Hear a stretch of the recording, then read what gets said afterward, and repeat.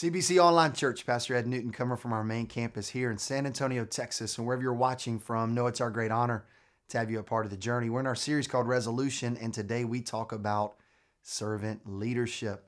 No greater example than Jesus. And today as we talk about the towel and the significance of it and the purpose in our life, may you today be encouraged that the only leader there is a servant leader. Till we meet again, much love. We're grateful that you're in the house. You're more than a face in the crowd here. Your family here, and we're honored that you would be here today. 11:45, singing strong and loud today. Loud and proud that Jesus is on the throne. Thank you so much for being willing to lift your voice and to also engage in this missional opportunity. You received a listener guide, and you also received a brochure that says Live Local. Would you take out that brochure that says Live Local? On the inside of that, next weekend, that is next Saturday between 8:30 and noon, we are seeking to mobilize several thousand people to serve our city. We're talking about servant leadership today, and we felt as if it would be so important for us to practice what we're preaching. And that is next weekend, there are various opportunities to serve our 8 schools that we've selected. We're in partnership with all across our city, not just north side schools, but south side, east side, west side schools as well. Also serving alongside of Children's Hunger Fund, that is packing boxes that would serve as food and meals for families that find themselves in distress, and then also even serving at a very practical level in some of our city parks, seeking to beautify some places so that somehow, some way, that a group of people that work for our city would know that we're a church that doesn't have a mentality of, y'all come here, but instead we'll go there. And that's the kind of church that we seek to be. Come on, can we clap to that? Would that be all right? That's the kind of church we seek to be. So you may be asking the question, Pastor Ed, so we just show up wherever we want to show up on this particular brochure. Well, first of all, register. That is, you could go to the website, livelocal.cbc.global, and then you could just sign up. It's free. But we need to know you're coming. Here's the reason why, because we got to make sure we have tools and supplies for you to be able to use when you come to these particular locations. For some of you that would say, Pastor Ed, I can't even make that because of a previous commitment. Many of you are serving in the city. Just hashtag it. That is specifically, you'll see that in the brochure. Hashtag what you're doing so we could celebrate all that God is doing through this church as we seek to be the hands and feet of Jesus. Speaking of being the hands and feet of Jesus, this is servant leadership, and we're talking about that today. So if you got a Bible, John 13 is going to be our focus passage. We've been in this series called Resolution. We kicked off the new year with a series called Resolution, a life in focus, you being uniquely you. Nobody's got your voice print. Nobody's got your thumbprint. And here's the tagline that I borrowed from my father in the faith, Danny Sinkfield. He said these words: don't try to prove yourself, just be yourself. Be all that God's called you to be. And so today, we talk about servant leadership. Now the scene shifts. That is, the bookcase for us has served as a visual for every single one of us of a future picture of us. All our goals, dreams, aspirations obtained, and boxes checked. Therefore, those goals and dreams and resolutions have now been replaced with leadership principles such as the power of 1%, the mirror was self-awareness, the marbles was, that every day counts. Life is like a vapor, here for a moment, then gone. And so as we seek to make much of today, we want to be better today than yesterday. And then we talked about how to deal with failure. That is, as we talk about failure, that is, a righteous man and a righteous woman falls down 7 times but gets back up again. Failure is not falling. Failure is choosing not to get up again. But I'm looking into the faces of some men and women right now that understand that our failure, as a great author said, our failure is not a tattoo. It's just a bruise. And bruises will heal. And that label of rejection and failure is not your label, because the blood of Jesus won't let it stick to you, because you're a son and daughter of God. Come on, can we clap to that today? Would that be all right? Come on, I'm going to get to preaching in just a moment. But in John chapter 13, we talk about servant leadership, and Jesus is the greatest definer of servant leadership. He gets to the end of his life. He's about to go to the cross, and he's having a meal with his boys called the disciples, and he grabs a basin of water and wraps a towel around his waist, and he begins to serve. And this is the target statement. The quickest way to the top is to serve from the bottom. The quickest way to the top is to serve from the bottom. It's a paradigm shift. That is, if you want to be great, Jesus says you got to be least. Jesus said, I didn't come to be served, but to serve and give my life a ransom for many. I was speaking in a town called Wiley, Texas, just north of Dallas. I was speaking at a student conference and had the opportunity of staying the night, and so that required a hotel stay, and I stayed at a Holiday Inn. Praise God for those Cinnabons. If you've ever been to Holiday Inn, they're known for those cinnamon rolls. But I move into this space for the evening, and it's brand new. My accountability partner is my 14-year-old 8th grade daughter named Liv. I try not to ever travel alone, and so my daughter's my accountability partner. And we walk into this place, and I said, Liv, this is a brand new place. Smells new, looks new. Everybody's on point in customer service. Servant leadership is at an all-time high. We're waiting for our room, and I'm checking out the place. I go check out the workout facility. They got brand new treadmills. And I was like, hey, Liv, I got to use the restroom real quick. And so I walk into the bathroom and I have this moment. Come on, this is TMI, too much information. But you know how this works, church. So I'm looking at the toilet. And I'm like, this is servant leadership at the next level. Somebody has already put toilet paper down on the seat. Don't act like you don't do that. Right? You're not going to sit down on that seat. And so somebody put toilet paper. I'm not talking about the one-ply toilet paper apparatus thing that you just pull off the wall and lay it down and punch a hole through it. I'm not talking about that deal. I'm talking about somebody, square one, square two, square three, square four, square five, square six. I mean, they decorated the tree. That's what they did, right? They decorated. And I'm just like, this is servant leadership at the next level. So I get home, and my wife goes, Ed, tell me about the trip. I said, well, listen, 22 kids gave their life to Jesus. It was amazing. I said, but you got to hear about this Holiday Inn. And I went on to tell the story that I told you, and she asked the question. She had this question in her soul. She goes, did you sit down on that toilet paper? I said, well, I said, what you need to know is I was just impressed by the fact that somebody in leadership trying to be a servant leader just put toilet paper on the toilet seat for the next client in the toilet. And all of a sudden she goes, Ed, you understand something, right? Like Holiday Inn didn't do that. The dude before you didn't flush his toilet paper and left it. That ain't servant leadership. And then she asked the question, she goes, so answer the question, did you sit down? I said, I'm gonna leave that to your imagination. But I did not sit down, but it led me to this thought that sometimes, see how I worked that in there, I didn't sit down, but I literally was going to take a picture for you. And I thought, well, that'll just be too much. You know, you came to church and the pastor's talking about decorating the tree on the toilet, all right? And so, but what you need to know is that servant leadership is thoughtfulness. It's thoughtfulness. Now, that awkward illustration I just shared with you, just as we define leadership, leadership is, yes, to be in charge of some things, but when you're a servant leader, it's thoughtfulness in the position that you've been given for the greater good, not just of you, but the people that come behind you. And so as we talk about leadership, Jesus would model leadership the moment he wrapped a towel around his waist and began to wash the feet of his disciples. And I want to talk to you about the towel, if that's okay. So all the points will have the word towel attached to it. There's going to be some principles in the gray box I'd love for you to write down. But point number one, write this down. I want you to see the picture of the towel. The picture of the towel. And the picture of the towel, here's what it does. It displays humanity. Humanity of what? Jesus. Think about it. In verse 3, the Bible says the Father had given all things into his hands and that he had come from God and was going back to God. That's a very significant statement. You know what Jesus was saying to those disciples in the upper room? He's like, hey, fellas, listen up. I'm about to die. No worries. I'm coming back from the dead. And at that moment, he says these words.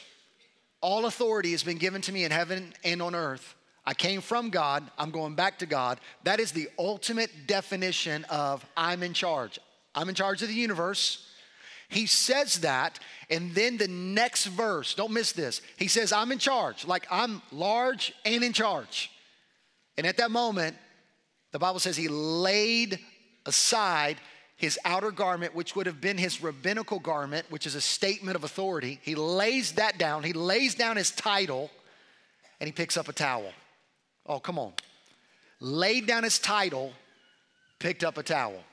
And what was he saying in that moment? Here's the principle. Servant leadership is leveraging, here's the gray box, your position to make others feel prominent.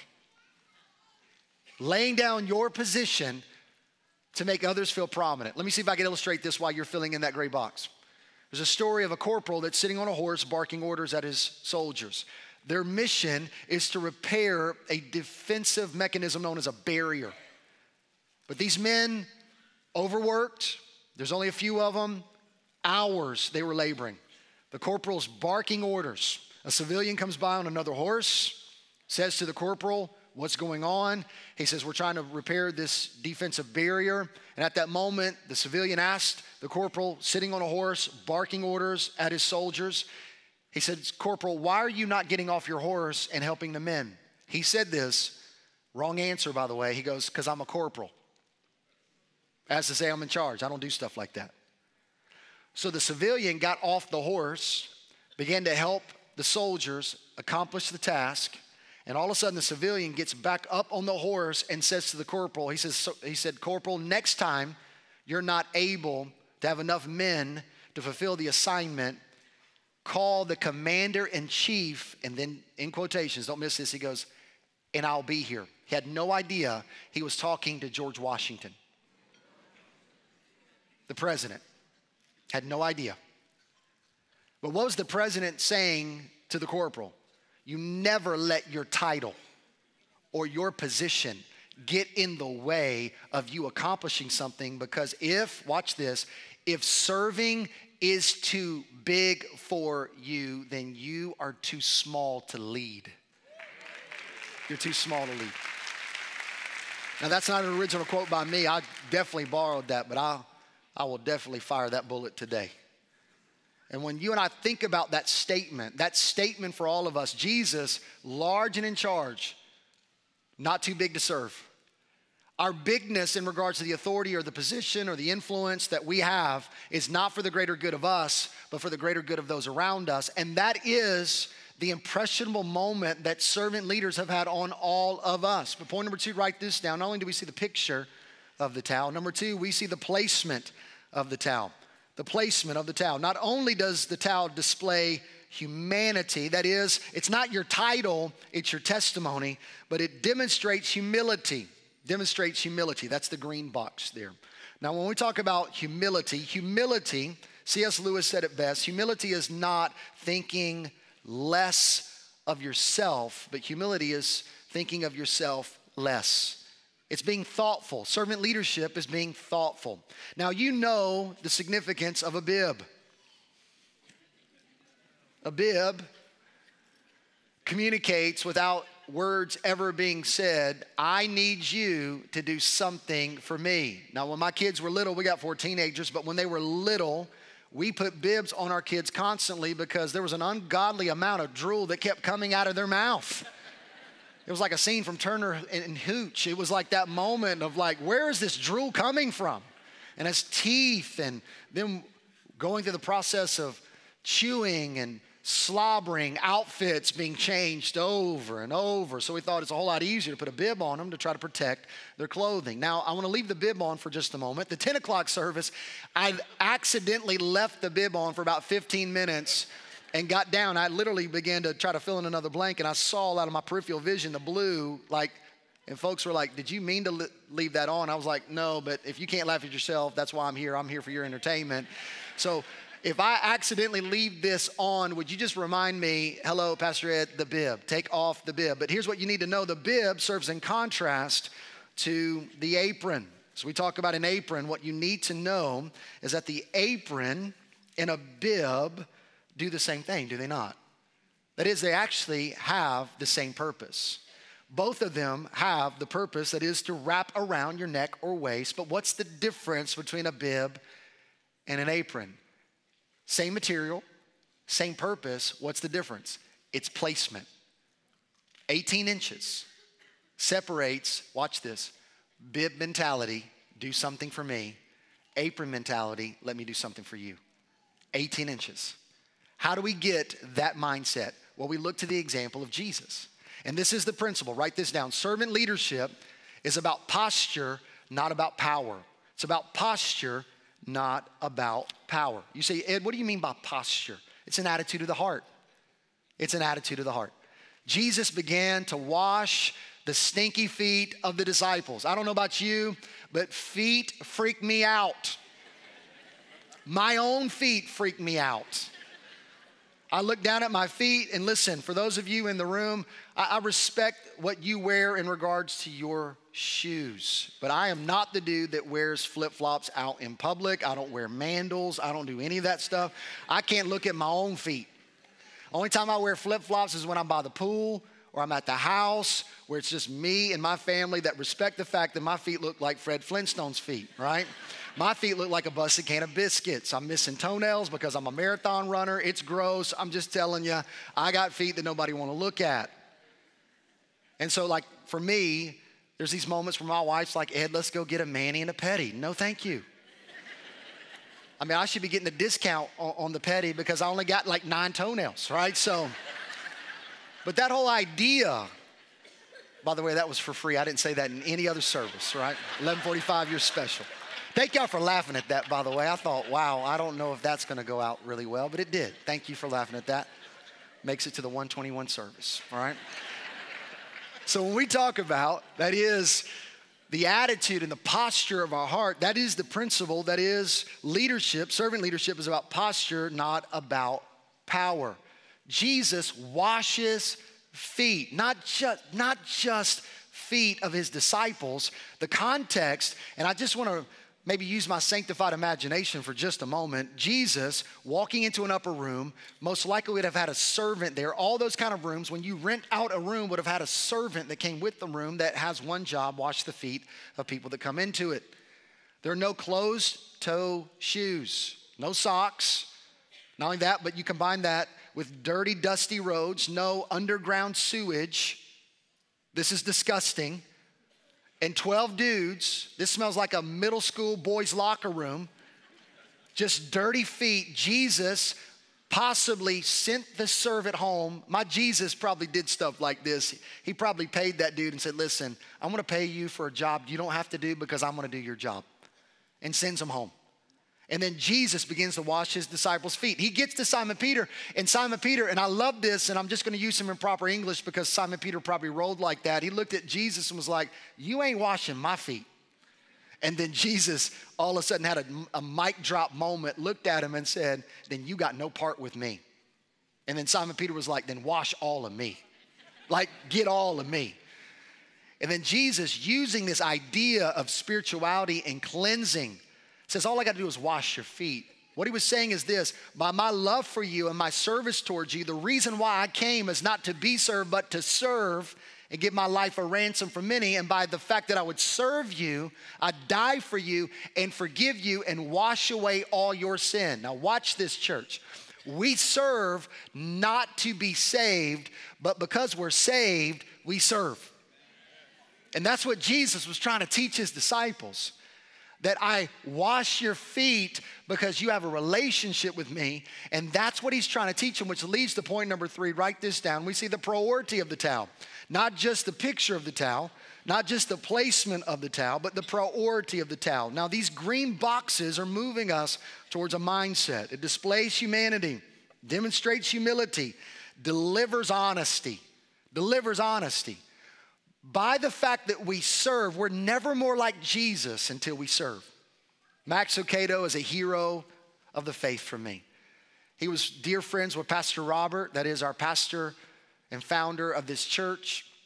We've only had 2 pastors in 30 years, and Pastor Robert served 25, and here I am at year 4, and so we're moving towards our 30th birthday as a church, and I'm grateful to be in this position.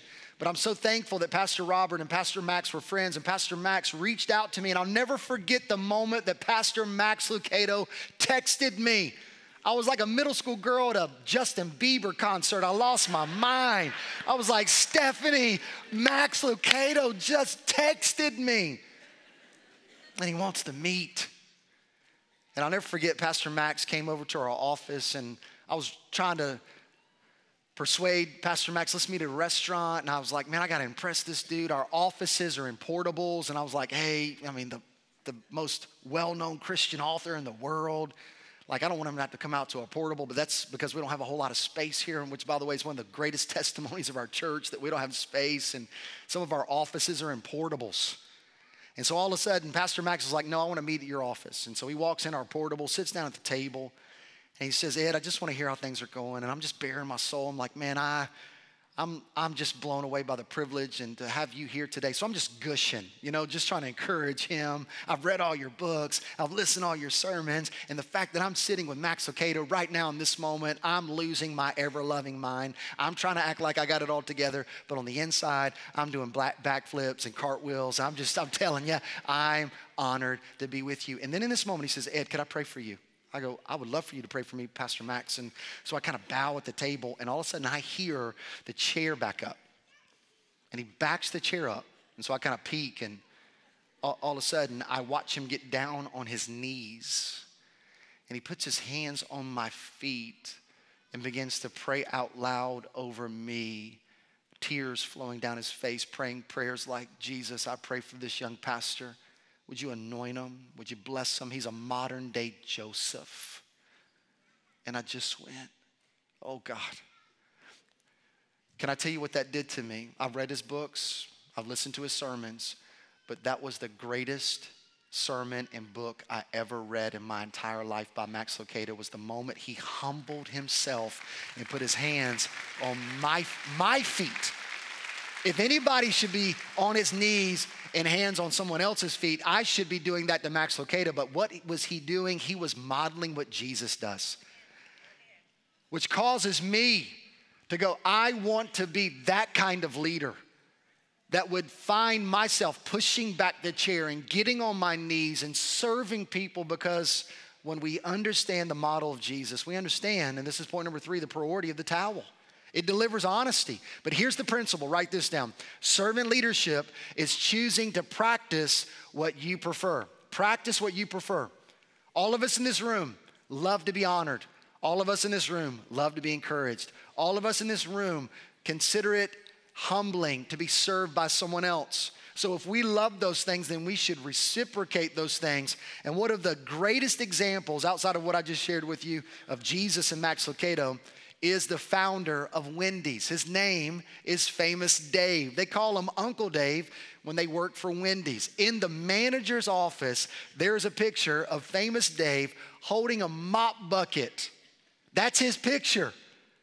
This is our founder holding a mop bucket. And one of the things that you need to know about Famous Dave, that is the founder of Wendy's, he was a high school dropout, and at the age of 61, went and got his GED. And when they went to congratulate him, he said this, don't miss this quote. He said, long before I got my GED, I got an MBA.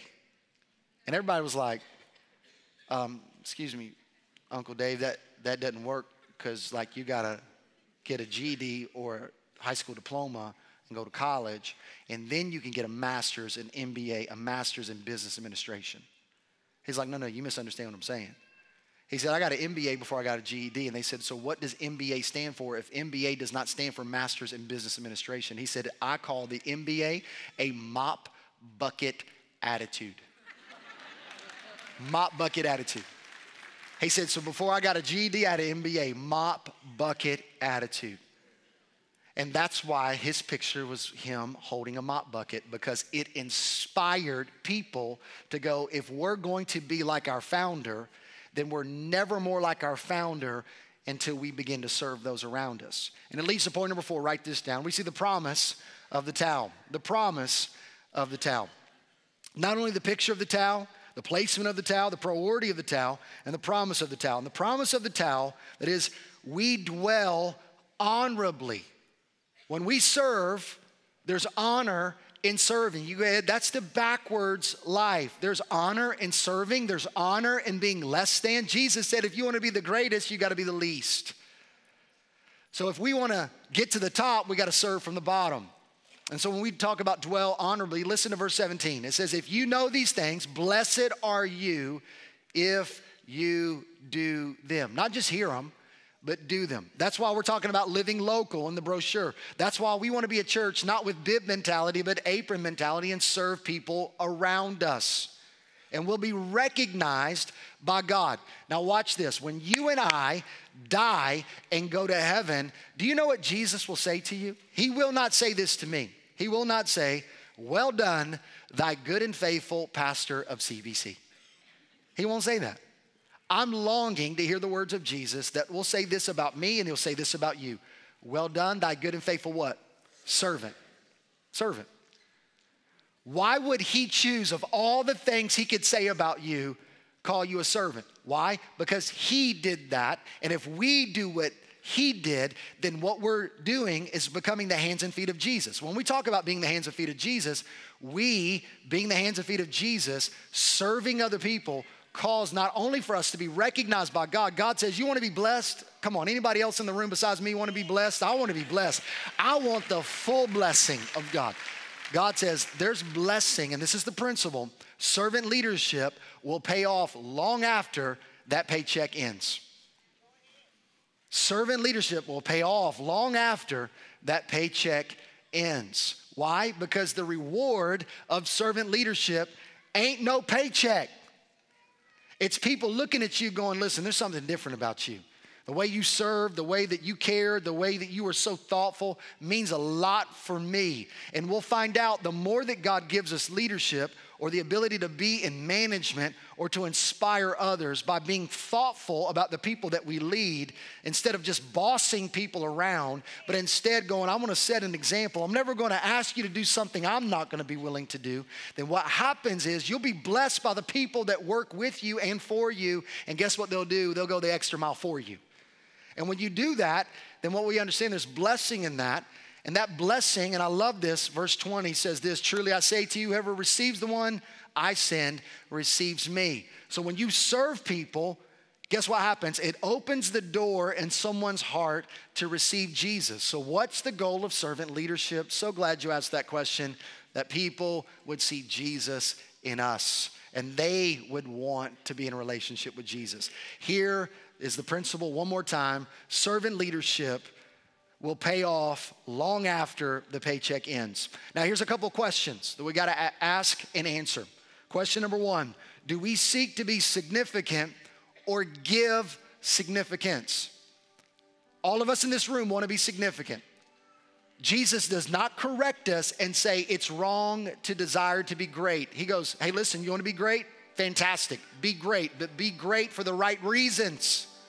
Not just for yourself, but to make other people better around you. Bless people what? Bless people. So when God elevates, you try to bring as many people with you as possible because you'll find out that it's better to give than to receive. Now there's a typo in the notes here. It says, do we seek to serve or to be served? That's how it should read, but in my notes it says this, do we seek to be served or to be served? It actually should say, do we seek to serve or be served? If we're going to follow in the example of Jesus, we seek to serve, not to be served. Now, nothing wrong in wanting to be served. Should we do that in an attitude of gratitude? Absolutely. But we exist to serve other people. Do we seek to be seen or to see? One of the things that we always talk about here at CBC, we walk into spaces not to be seen, but to see other people. And the more we see other people, the more that we can be an answer to the question that they possibly could be asking in the depth of their soul. Do we seek to be a steward or do we seek to be selfish? Are we owners of the goodness that God's given us or are we stewards? God's looking to pour out blessing on some people that will pour out blessing to other people. And the way that we do that is through service. I'll close with this real quickly. Valentine's Day was just this past Friday, and I came across this article that's all about thoughtfulness. Servant leadership is thoughtfulness. Now listen, warning, this is an incredible story that is going to create a little bit of a boohoo snot slobber moment. So just go ahead and get ready. They'd been married for 45 years. 45 years. And this husband, as a servant leader to his wife, every Valentine's Day would make sure there was a bouquet of yellow roses, and he would always write a poem that started this way: roses are red, violets are blue, and then he would make up something else. And he did it for 45 years. 45 years. But this husband passed away this past December 2019, and this widowed woman with her heart broken comes into this past Valentine's Day, this past Friday, with her heart shattered into 1,000 pieces, that this is the first Valentine's Day without her best friend, her husband, and this is the day that the yellow roses stop. Until the doorbell rang. And there was a delivery of those yellow roses, tears flowing down her face. Her husband's in heaven.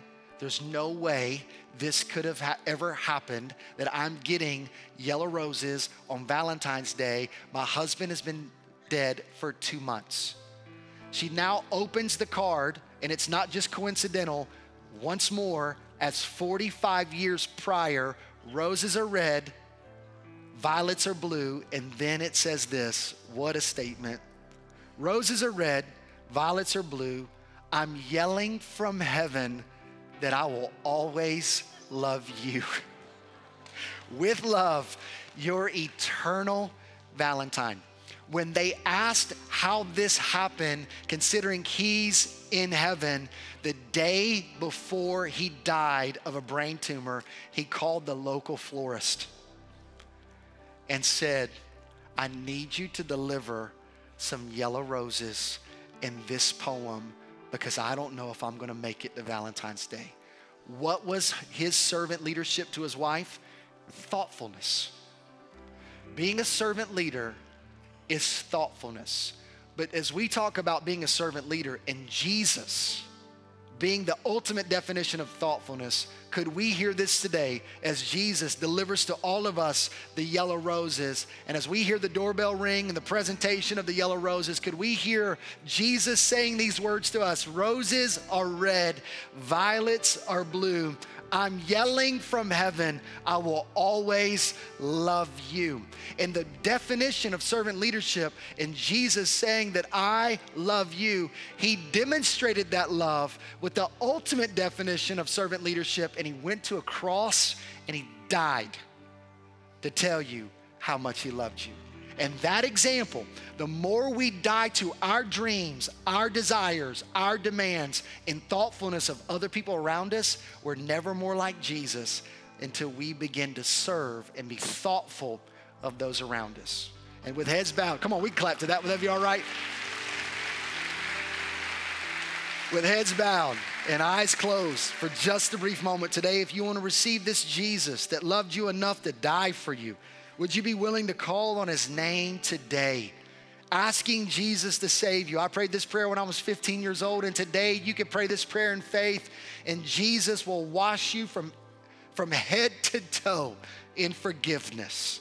And today, if you want this Jesus, we're gonna pray this prayer out loud together. And if you wanna receive Jesus, would you just say this to Jesus and mean it from the depth of your heart? Say this to him: Lord Jesus, I'm not perfect, but I believe in you. Save me. Change me. I give you my life. Today, if you prayed this prayer in faith, all of heaven is celebrating your decision.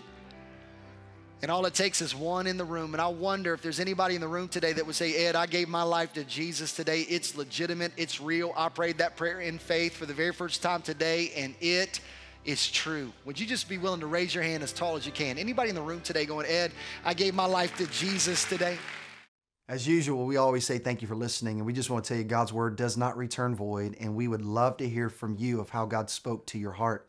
You can email us at nextsteps@communitybible.com or visit us online at communitybible.com/nextsteps. Here's the reason why it's important you send that email. We care about names and needs at this church, and we care about you. We'd love to hear your story. Send us that email, and we'll celebrate it with you, pray alongside of you. But if you're in the area, man, we'd love to have you a part of one of our gatherings. But if you're outside of this area, know it's our highest encouragement to have you a part of a Bible-believing church where you could be in community. And so may we always live a life making much of Jesus in the days to come, beginning now. Until we meet again, much love.